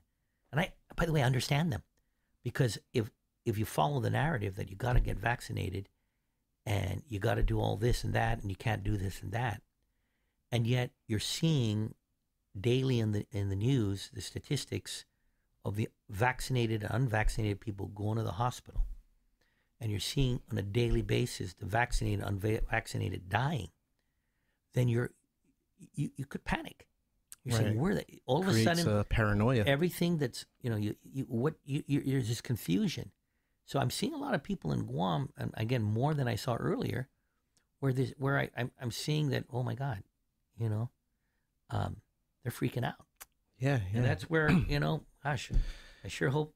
Look at the lines for the last month over at testing sites. Yeah. Right. Yeah. There was a fear that there was cases. Right. And then people all of a sudden they want to go lines all the way down T's and people want to get tested. Yeah. And of course the numbers are going to go up when more people are getting tested. Yeah. Right. And maybe that's what the narrative wanted. Right. Yeah. To get people tested so that there's more of a reason why to push the narrative. Yeah. Right. But, if we just continue to live the way we're living, then there's no reason to be afraid. Right. What's freaking me out too? Each one has a different. The United States has never been really socialist, but some of these, Northern Europe, there's been more experiments in socialist form of government, not communist, but vanilla communism. Right. Like so you start, Finland, Sweden, when you start type looking places. At Finland and the Swedens, these have always been more socialistic. Yet some of these states who are more akin to government, more in a part of your lives. They're the ones that are throwing away all these mandates and saying, okay, enough's enough. So I'm like, guys, we were wrong. Have you noticed all the Nordic states are throwing it away? Yeah. So it's and a lot of them too. I think even Boris Johnson, he decided to join them. And it's interesting because they all were. The United States is the world leader. So obviously the ones that started this were China. So they, China, but China's an authoritarian state. So they did their shutdowns. They'll close a city of 10 million people down and shut them down. Right. But that's an authoritarian state. But then when the United States when they got it, you're starting to see, like I said, the very, these real restrictions in civil liberty. So when they were seeing it in the States, a lot of the West follows what America does. So all these countries started following along with America. And just like what you're seeing in America now, where certain states, their elected leaders and their governors would either say, okay, this is great, I will follow along, or they say, nope, we're gonna open up. But at the same time, you're seeing in these other, particularly in European states, where there's varying degrees of support, or just like you just mentioned with Sweden and Norway, they're just like, nope, it's over. Yeah, it's done, guys. It's endemic. It's going to be like the flu. yeah. There's going to be another season, but we can't keep keeping you guys home. Yeah. It first hit me when I went stateside last year in October. Mm-hmm. How much of what's happening here on Guam is. It's almost like we're veiled as to what's happening throughout the rest of the United States, right? And maybe it's the algorithms of the internet, and maybe it's the people who control the internet who are making us see what we want to see, what they want us to see, right? But until I went over there and physically actually, I was in New Hampshire, live free or die, right? They're live free or die. And we walked into a restaurant, no signing in, no proof of vaccination. Right, we just walked in, no one's wearing masks, right? And so it's as if they were living normally in a time where here, I was just back home a couple days ago, and people are freaking out, right? And then it hit me. You were in the United Socialist Territory of Guam. It hit me. I've been texting my friends, and I said, "Hey guys, I've never felt so free in the last year and a half than I do at this very moment." Yeah. And I feel like I should text you guys to tell you guys what I'm feeling. It just came upon me that I needed to let my friends know that, hey guys, whatever's happening here is a bunch of, it might be baloney, we have to, maybe I could be wrong, but we have to question it. Yeah. We have to question the things that are happening. Especially because something that comes from an all-powerful federal government. What's interesting? Because as a governor, I respect guys like Michael Bavacuan, Lola Leon Guerrero. I'm Chamorro. I'm pro-self-determination. I want to see territory status is like, it's nothing. It's like we're in purgatory limbo. We're either going to be a state or we're going to be independent. A huge gray area. Yeah. So I go along with them, but I've just noticed how, some of these folks like Bavacuan or Melvin Wampat Borja, boy, these guys, anytime the federal government said something, why are we following their mandates? But boy, they've been quiet. I'm saying, wait a minute, what happened to these nationalists that are? I'm pro. Hey, you're right. I've always pissed off when I see all these mandates coming from the federal government. I always believed as governor, a lot of these federal mandates were actually hurting Guam. And, they did this cookie cutter approach to things, and Guam in the end was always getting screwed. Mm-hmm. Yet some of their most, like Bavacuan, boy, when President Biden says things and the federal government comes out with all these edicts, I haven't heard them saying, hey, what about our local rights? Right. We didn't even vote for this president. Why are we, So I don't know, something funky here. Again, I think those guys are more on the left, and that's just how it's been in Guam. We have some of our nationalists are more in the woke crowd and the left liberal progressive side. But, I've seen them also bend over as federal mandates were being implemented over here. Which is counter to what they were, how their approach was in previous years. So it's disappointing. For all our nationalists here that don't mind these infringement on our civil liberties, and a lot of them coming as a result of our governor following the mandates of the federal government, then I don't know. Maybe they should rethink things and don't when the feds. When we come out of this, huh? When we come out of this, well, I'm just hoping they think about it. If you really truly are into let's make decisions based on what we believe is best interest of ourselves, why do we keep so quiet when so much of these edicts come out? I didn't hear them screaming when Biden made his decision that all businesses, 100 employees or more, will have to get a vaccine for all their employees, or even like right now, that are contracted to do business with the federal government. Right. I didn't hear, oh man, you're infringing on our local businesses. Da, da, da, da, da, da. I don't know. Anyway, wake up, woke people. Unfortunately, we've had to watch our economy suffer, right, in all of this. And maybe it would have suffered anyway because Asian countries were shutting down and they weren't allowing people to travel, right? But why not even try to loosen things up to make it to where now maybe we can have the local people be able to flood the economy with whatever they're earning, right? And it was almost like a handcuff at that too. We're in a weird time now. It is. It's right extremely. We've had there's actually three things that have kind of driven our economy.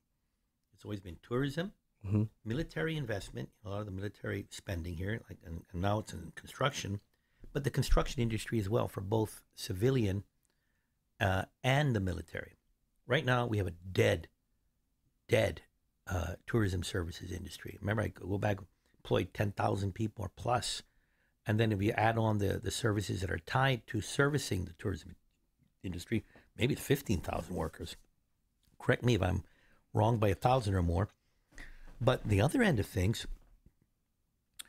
we've got, $500 million to almost $1 billion annually of military construction. And we're having all these military exercises. There's also reprovisioning and provisioning of all the military that are coming back and forth in Guam. So we're seeing that happening in the military side. And then again, construction industry is booming on the military side, while on the civilian side, let's face it, it's been tough. We're having some, but it's still kind of tough. And what's so weird is now you also have what's kept Guam going, why we're not collapsed, we haven't collapsed, is this injection of federal monies that came as a result of the pandemic.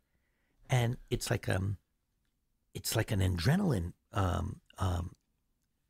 high, because it's kept, even though we have so many unemployed, the money was coming in that even unemployed people were getting compensated, even if they're not working. Well, this is causing, it's a very interesting time now for Guam, because they have, one pillar of our economy is just gone. And yet, because of military, because of the military construction, and because of the billions of dollars that were pumped in as a result of the pandemic, it's kept Guam afloat. Yeah, you're kind of seeing the true driver of the economy, right? and you got to just look forward. Obviously, that federal money is going to run out for the pandemic. The one certainty thing is, and it's a matter of when, and then when it's running low, who's impacted first. And, then there'll be if let's say we don't get any tourism industry moving for years. Well, the first ones that are going to suffer are those that aren't getting the unemployment assistance or rent assistance. But then, once you have all these people that aren't getting paid, then there's the other monies that are going to be running out, that and some of them are for particularly government services or government infrastructure or construction activity. That the government needs, like let's say they got $100 million for highways construction from this most recent federal legislation. So that stuff, it's all that money that's going to sooner or later run out or go back to a normal pace. The military construction is going to continue to go up, but then there's that question mark on tourism services.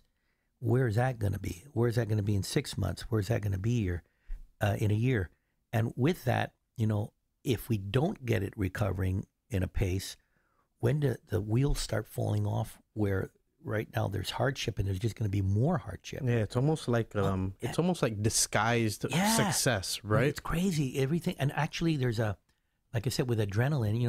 Remember when a person gets a heart attack, they shoot them up with adrenaline. Right. Remember, that's good at the beginning, keep them alive, but then there's going to be a down and hopefully when the person goes down, there's always the impacts of the artificial inducement of adrenaline, what it caused, that there's going to be an opposite reaction. Right. And we're already feeling that when the federal government starts printing all this money and started giving out all these programs.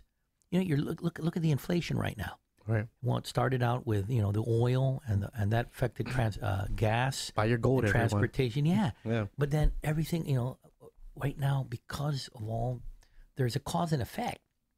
Okay, we've kept ourselves, and Guam, we're not federal taxpayers, so it's not directly in our debt. But for federal taxpayers, it is. Right. But you pump money and you keep printing it. There's a cost to that, and that cost is the lower value of the money. Of the dollar, yeah. And that's why, inflation is just going crazy here. It started out with oil, and that obviously affects transportation. It affects power because a lot of us rely on fossil fuels. Amazingly, food has gone up. But over everything. Yeah. But again, lumber. You don't have to be a sterling economist. The more money that's printed, the value of that currency goes down, which means is, what took $2 at one time for one product, it's going to be $2.50 or $3. The value of the currency goes down, but the value of the commodity goes up. So all this dynamic, some of it, and a lot of it is not within our control, is affecting Guam too. So let's face it, get everybody employed, but if this inflationary pressures keep on going, boy, it's like, well, if the average cost of living in Guam goes up by $1,000 a year for everybody, where are they going to have that makeup? They're going to have to adjust their lifestyle. And what's happening? That means the poverty line is also rising, right? Yeah, obviously because you have the cost of living, and that's going up. Inflation, that's a terror. This thing happened. This happened decades ago when you had I remember the late 70s where you had 21% inflation rate, but then you had 21% interest too in the bank. And guess what's happening now? In order to, the Fed and the federal government is going to do something. So they keep talking about raising interest rates. So, that's right now, everyone can get a loan at a certain amount of thing, or even if you do have a loan, if it's an ARM, it's adjustable rate. That means if the cost of borrowing goes up, and a lot of folks that have an ARM loan, boy, that's scary. Yeah. Because then their monthly costs go up. And the Fed is kind of caught. They don't have much things to work with. So everybody who's buying a car or buying a house or buying land, all of a sudden the cost of borrowing gets more expensive. They're trying to control the inflation, but then, the short term, and, they have to, because you can't have this keep on spiraling. You don't want to be like South American countries of the 70s when their money became worthless. So what is going to happen? People now are going to have a tougher time with their, the ability to buy a house or to buy a car, because the loan is going to be that much more expensive. And if you have an existing ARM loan, adjustable rate, right? Ooh, you never know. So it's kind of a scary and interesting dynamic time. Right, because you can be fooled by the fact that interest rates are low, but taking into consideration inflation, you can be shooting yourself in the foot by saying this is the best time to buy. And guess what the scariest thing is? Can you imagine not only inflation occurring, because there's going to be that time, because I think they're just going to, they have to adjust rates. They got to slow down. The money's too cheap now. Yeah. So what's going to happen, not only for some folks and for, the regular Joe and Maria Cruz, not only is inflation going up, price of everything, but now their debt goes up too. And so they're going to be paying higher interest rates. Right. It's a scary combination. Yeah.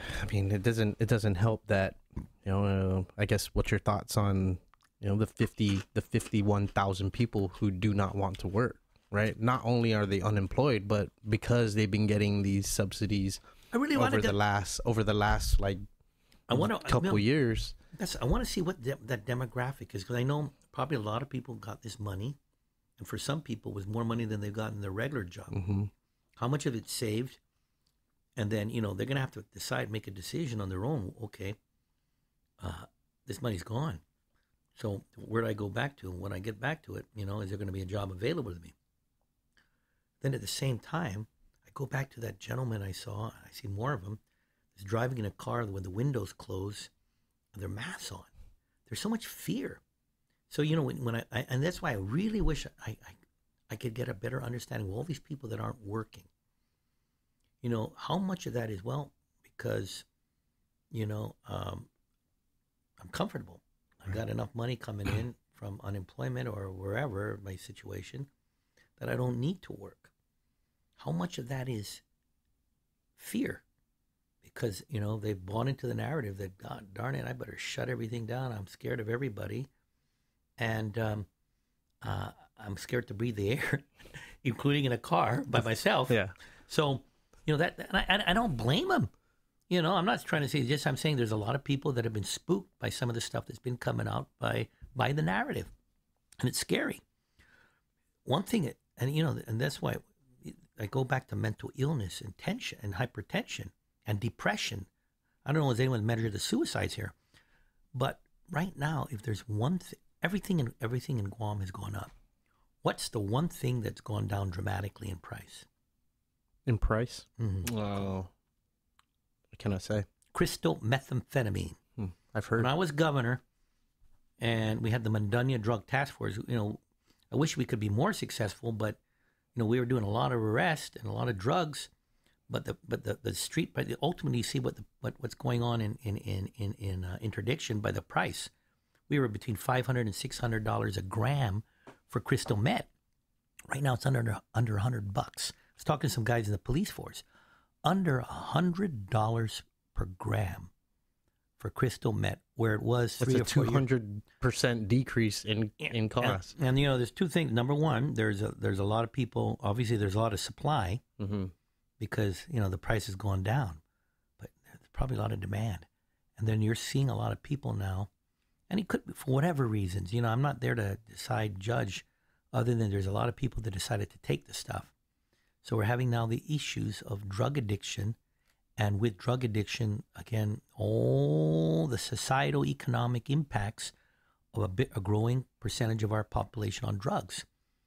I don't know if you've noticed, but there's a lot of people walking around in Guam. You go and I go shop. I'm Joe Public now, mm-hmm. So I go through the parking lots at a shopping center. I go, even to our supermarkets. Yeah. And I see, it's not, so a lot of these folks that are homeless and panhandlers, and there's a great percentage of them that have substance abuse, substance problems, and when you had long-term substance abuse problems, you got mental illness. You feel for people, but it's, we're getting in this cycle here, and it's getting bigger. So can you imagine that what's happening in Guam now? There's just so much variables that it's making it even more difficult. So, people start feeling that stress, hey, one way to get rid of that stress is the only thing that's going down in price is crystal meth. Right. So they'll take a toke of crystal. Can't afford bread, but I'll go get a hit, right? Crazy, man. It is. It's it's almost how do you manage it, right? Because society is sort of breaking down from this. It's kind of crumbling in all facets. Yeah, right. We're kind of like a microcosm of the United States. I don't believe you've been to some cities. Like I said, the last time I was in the cities, we're not like there, mm-hmm. But you can see some of the trends that are occurring in terms of, again, issues of homelessness, of drug addiction, mental illness. And if we don't, obviously, if you have a growing economy, and by the way, things have changed. When I was governor, we had 4% unemployment. Right. Our problem was we didn't have enough workers. But, that's a whole different time. That was pre-COVID. So now, we've got, that's why I said the decision makers now, they've got to, because of the stage we're in right now, no offense to Dr. Pobleski and Dr. David and Dr. Fauci, but you got to look at this holistically. So you've got to look at the general population and look not only at the issue of COVID, but the general condition of society and how do we stabilize the issue so where people can feel, that there's hope, and that as they move along in their lives, that they can go in a certain direction. There's resources available to make a better life for themselves. So you're saying it is reverse? It can be reversible? Of course it's reverse. Right now, I do know one thing. Well, first of all, these mandates got to stop. Yeah, they got to go. You ask my personal opinion. Hey, man, start focusing on the whole community. Right. And now there's issues. Grow the economy. Work with the travel bureaus of Korea and Japan and Taiwan. Work with their governments. Work with the local hotel industry. Not segregating our society between... And simple things like segregation. Right. Stop treating the non-vaccinated like they're pariahs. Right. So, things like that. At the same time, we got the governor's got millions of dollars. Fortify our hospital. I'd love to build a hospital right now, but before you build a hospital, maybe it's best to just work on some of the public health facilities in the hospital facilities now. Work on getting, when it comes to the COVID, to the at-risk community here on ways to deal with COVID. Then at the same time, again, I go back to the tourism aspect. You got to work towards improving that. Criminal activity. The island is exploding in crime. Mm-hmm. I wish the Gov didn't get rid of, the first thing they did when they got in is they got rid of the Mandunya Drug Task Force. Made people like Troy Torres and these druggies happy. But, it's not, in the end, you got all these folks that are in positions of power and influence. And again, even bloggers like Troy. But let's face it, they're people that admittedly are on drugs or they're in the business of drugs. Well, we gotta curtail the activity. There's too much drugs coming into Guam. We can't. We gotta. We gotta be tough. Heck, for me, I was tough. We were arresting people left and right. We were just trying to push the AG to get more convictions. But people go into jail. If they do something wrong on drugs.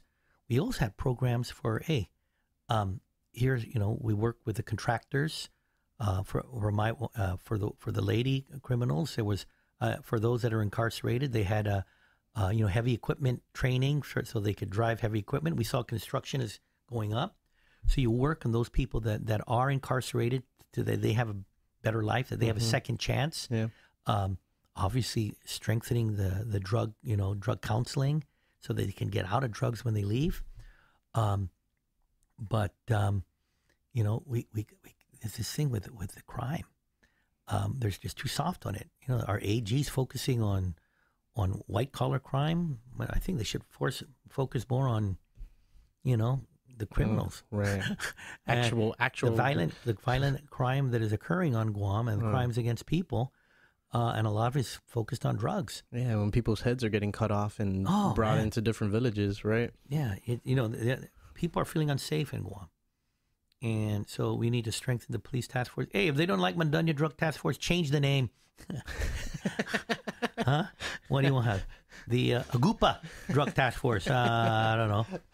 Whatever you want to call it. Yeah. But they got to focus on criminal activity. I'm seeing gangs. They have so much money, they're buying up buildings and businesses. They're even giving their colors. I mean, talk about blatant. Some of these businesses are black and red. It's like the criminal bosses in this island. I can say it because I'm a former governor, but they're basically saying, hey, yeah, we made our millions getting people on drugs. Now we're going to buy a restaurant, we're going to buy a bar, we're going to buy a building, and buy a house, and screw all of you because we made it big. This is like the gangsters in the States. Right. I hate to say it, they've glorified gangsterism, and there's profit in gangsterism. So, there's a sickness, and we got to go after, the criminals, but not just the low-level criminals, but go after the big shots as well. Be hard on crime, and at the same time, for those criminals that go to prison, give them a way out through, vocations training, and drug treatment. That's one way you can do it. But we have a long way to go. No offense. I feel like we've taken 5 steps back from any progress that has been made, right? And we can attribute it to COVID, but there had to been some decisions to have been made to help, like you said, curtail some of the things that are happening today, right? And everything is an effect, right? It's a causal effect. So it's better we start now than wait till, you know, the federal government says it's okay, right? And what's stopping us from making those kind of decisions, right? Could it be federal funds not coming in anymore to maybe support people, you know, people not continuing to work, right? And it's proven to be. There's got to be an urgency, by the way, by leaders, and it means a collaboration. Everybody meeting of minds, both in the government, private sector, some of our community leaders. Because we're going to get root, you know, like I said, the money's going to dry up, right? It's going to go away, and then that artificial high, the adrenaline, is going to be gone, and it's important, you know, we have a way out of it, or you know, everybody in this community is going to get a cold slap in the face of reality, and you know, that's what I'm concerned about. Now we have an election coming up, so you know, hopefully. You know, some of our elected leaders see that, hey, people are going to have to, you know, make a decision on certain things. So some of these folks better stop reacting to things and start getting proactive 100%, and again, bringing the community in so that we can work towards getting our way through it. But as much as it sounds bad, no, the good things are going to happen. Once we're going to get through the COVID. Guam was at 1.6 going 1.6 million tourists, 1.6 to 1.7 million tourists before the COVID. Guam is going to bring back the tour. They'll be back. It's a matter of when. There's going to be this heightened construction activity, at least with the military. So we got to do that, but at the same time, we got to make sure that. I mean, it's such things like with the governor working with the federal government on the H-2B program because.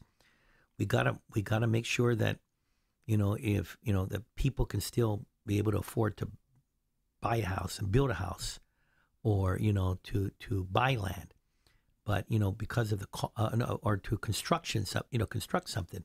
So with the cost of construction right now, it's just way out of bounds, particularly with these labor issues. Do you think that the skilled labor would go up? It has a potential to go up on Guam without having to rely on H-2B. It's already going up. You know what? It was interesting because they were, even when the feds kicked out all the H-2B, I remember looking at that analysis on that. We had about, of Guam citizenry, we had local construction workers. These were locals of about close to 5,000 construction workers, and based on 45 to 5,000. So that accounts to about 9% of our work. This was back when I was governor, 9% of our workforce. So when this guy from the federal government said, why can't you be like Hawaii, get more of your local people? So we did our study, and it was in Hawaii, 5% of their workforce were in construction industry. And I go back to we're 9%. So when you look at even our local workforce in the construction industry, we were nearly almost double of what the construction workforce was in Hawaii. So, yeah, we can continue. That's why we're working with the Guam Trades Academy, the Guam Community College. That's why we have these programs for, they can get tax credits for vocational training. So if you're a plumber, electrician, a mason, or a woodworking carpenter, if the company hires you as a local, and the cost of educating you, they can get a tax credit on it. So we had that program, and we were constantly getting folks in our local workforce into the construction industry. But when you're talking about Guam, this community of 165,000, and you're talking about $1 billion a year on just military construction.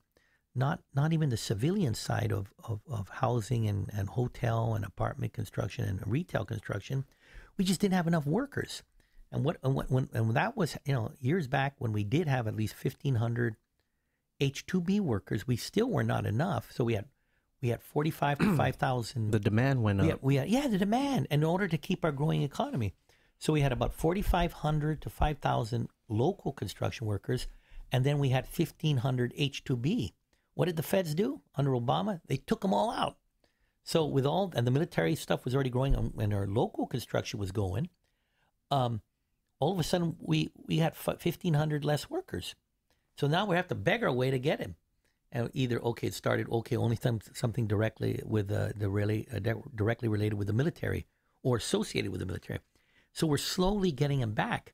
Now, most of them, I think we got much more H2 workers now, but maybe, and correct me, anywhere between 1,500 and 2,500 H2 workers now. But I think it's more than what we had when I was governor. Mm-hmm. But they're all in the military stuff. So it doesn't help with some regular Joe and Maria Cruz trying to build a house, or someone trying to build an apartment, or someone trying to build a commercial retail space. And the cost of construction is going up. Now, with all the stuff in inflation, also the cost of cement, rebar, mm-hmm. et cetera, et cetera. Yeah, I think someone was saying the cost of a Chinese worker today is about $300 a day, $350 a day, mm-hmm. and it's gone up from about $100 a day. Well, they don't allow Chinese workers anymore. Those Chinese workers you're talking about local are probably green card holders or citizens. Okay. They don't. Yeah. Right now for H2, and that even came when I was governor, they switched away from any Chinese H2 workers. That's when we started getting more back from the Philippines. Right. So how did Mexico get involved? Mexico just trying to find workers, and somehow weren't we getting H2 workers from Mexico? Yeah, we had a few from Mexico. I think they tried to get some from some of the islands like Fiji, but to a limited success. And again, when you're talking about the requirements for the construction industry, both military and local, it's not enough. So I remember when even the most conservative numbers, when this military buildup is at full swing, which it's starting to, you're going to need 4,000 to 5,000 H2 workers plus the 4,000 to 5,000 local construction workers, which is what the requirements are. We're not even close to that yet. Yeah. So, yeah, exciting times. But that's where our local leadership got to get together, go talk to President Biden and Mayorkas at Homeland Security, try to loosen things up there. And then again, working with the other governments and the other private industries, businesses of Japan, Korea, and Taiwan to get more tourists in here. Yeah, that'll be key, right? I mean, as and in the meantime, more Asian countries, sorry, not Asians, but Asian countries start to open up, right? Yeah. They should be more willing to travel this way. Yeah. And then in the meantime, whatever millions of dollars we have from the federal government from this pandemic, start looking where there's business or industries that are near collapse or people that are unemployed, that you have certain programs available, to keep this this economy stable as we try to rebuild these industries. Yeah. But then again, very scary that 51,000 of the 53,000 unemployed just do not want to work, right? They just choose to. That's so scary. Yeah, that's freaky. That's freaky. It's not that I cannot find a job. I just prefer not doing anything. Right? What do you think? I'm going to ask you. What do you think? Maybe they had money before from the PUA, but it's gone, or it's about to be gone. How do you survive if you're not working? Sell drugs? I think just sell crystal methamphetamine. It could be, right.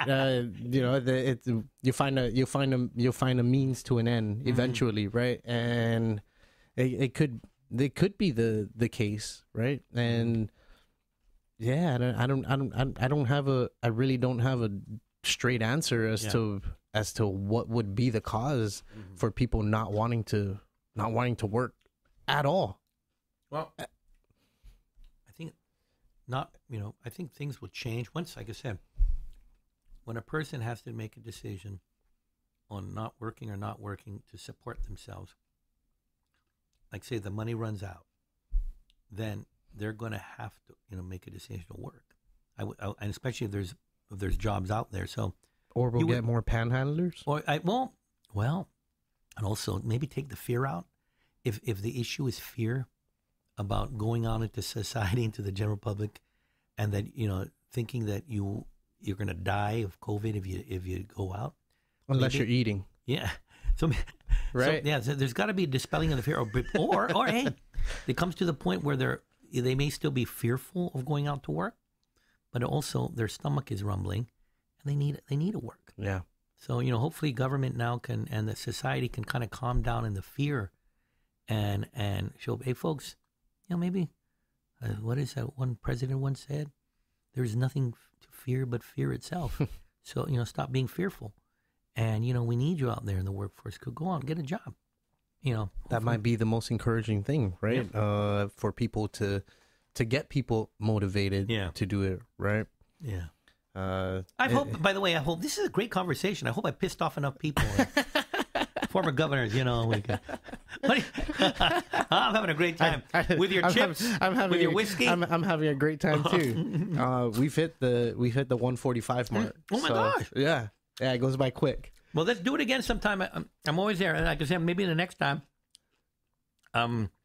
we can do it outside so I can smoke my cigar. Yeah, definitely, and I guess I have one more parting message because I don't want to be also doom and gloom. Hey, Guam has, for all our people, we are resilient, huh? We are. I've always believed, if the world were ever to come to an end through some sort of nuclear holocaust or Armageddon, there's only be two things left alive: cockroaches and the people of Guam. We are one durable people. We've gone through so much. And think about it. Anyone who's talked to their parents or their grandparents or look at the history of Guam, we always get through it. So, I'm confident of things. And then the formula for Guam, where strategically Guam is becoming the most strategic American soil in all of Pacific, other than maybe Hawaii.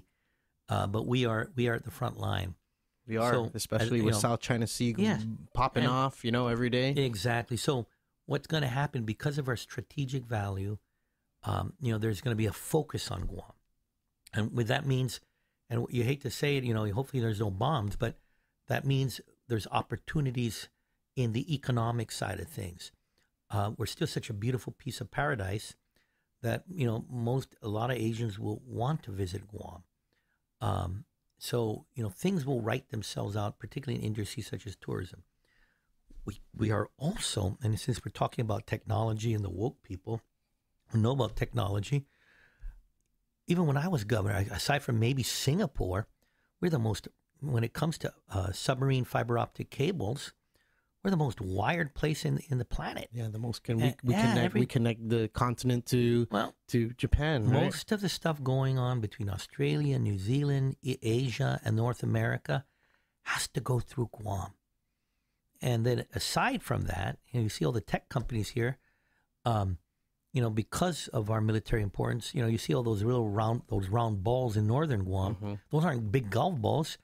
That we're one of the few places that there's also communications that come through extraterrestrial space, and so we're a major area when it comes to information from space, and connecting information submarine wise from different locations in the world. Everything goes through Guam.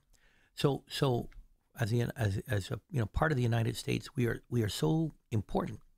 Kind of weird. We've always been like that. We're such a small little place. If it wasn't for us, Magellan would have never. Yeah, he would have never made it. Or right. Well, he would have died. He would have died in the ocean rather than in the Philippines. Right. And obviously, a lot of folks understand history in terms of a lot of the global great powers and empires. Guam has always been there. Wow. And so we're continuing. And the people somehow the currents brought all these Spanish and German frigates, right? Yeah, heck, we all seem to be there, in the middle of everything. So with it, it's about, island that it's in terms of significance to not only the United States, the world. We are much higher in terms of significance strategy-wise than our size and our population because of how important we are to world affairs. So we should take advantage of that. I think our people should take more control of our lives. Yeah. And I go back to self-determination, but then at the same time, we're like a diamond in the rough. And I think there's just so much more the reason I say it is, so we talk about tourism, and we talk about the military, but in the world of technology and communications, that we're only going to grow. And so we got to be innovative. heck, before I left, I met with the president of Virgin Orbit. And, I'm surprised it's taken so long, but, Virgin Orbit had already identified Guam as an area for spaceport. Right. And, I know we were working on the AB Wampat International Airport. It takes some time to get that designation. At the time, Chuck Atta and the airport board were working on it. But then at the same time, they were working with Anderson Air Force Base. So supposedly we're going to get, even before Wampat Airport becomes a spaceport, there was an anticipation that payloads would be taken off from Anderson through those the Virgin Orbit platform, which is a 747, and with the 747 taken off with a rocket under its tail, and able to, especially now with CubeSats, these little satellites. Yeah, I'm not familiar. Yeah, well, they're able to, because of the ability to shrink everything down in size, you can take these payloads, even though the weight is not, great. There's the ability to bring all these CubeSat small satellites okay. and shoot them up in a space. So, that technology was there. So there's so much potential for Guam. In fact, that's why we're talking to university at the time. And, now, thank God we've done it, the School of Engineering, because we wanted to get a local population and give them the necessary skills that potentially could plug us in terms of employment and entrepreneurship into these areas of technology. Right now, we got these Global Hawks, we got these atomic nuclear submarines, got so much high-tech stuff. All these corporations are bringing in technicians and contractors from the continental United States to work on a lot of these facilities and equipment. It costs a lot of money. Mm-hmm. We get enough people trained here in Guam, then those corporations can hire local people. Right. And those are the things that we, again, us as a community got to focus and work on in the years ahead. So I got a lot of confidence in Guam. Yeah. We can get to it, folks. Yeah, it's just time to wake up, right? Got to wake up, yeah. And anyway, thank you so much. I know oh my gosh, let's do it again. Yeah. It's and let's not make it 3 years. Every 3, we'll do it again. We'll do it before the year ends for sure. Either pre or post election, just to see how things go. Okay, that sounds good. I love to be. That sounds fun. I'm not running for anything anymore, but I'm a great political prognosticator. Yeah. What is your outlook? Oh man, it's still early. It's still early, right? So what is your outlook as to what could I think we got people potentially I think on the Republican side there's a team forming. I think there'll be a formal Republican team, and obviously I would like to see our style of governance in terms of a governor and an administration that believe more on the people and not are focusing on dictatorial mandates. Yeah.